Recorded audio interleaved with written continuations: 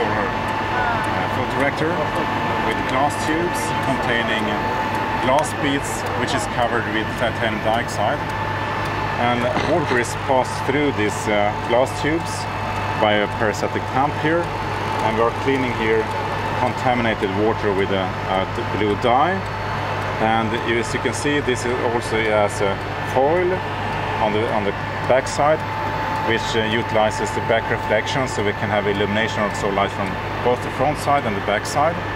Moreover, we also have 4 photodiodes here, so it can track the sun with these photodiodes, so it's always in the optimum position for the sunlight to have as much as possible illumination of these illuminated glass tubes.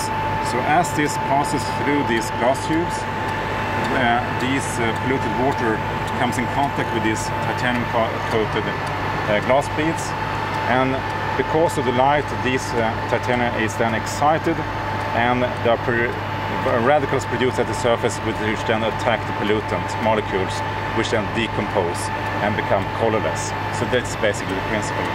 So this is a so-called solarphotic catalysis water cleaning device, and it's used in larger scale as well to clean smaller amounts of water, but it's perfectly possible to clean it and both bacteria and chemicals to drinkable water quality.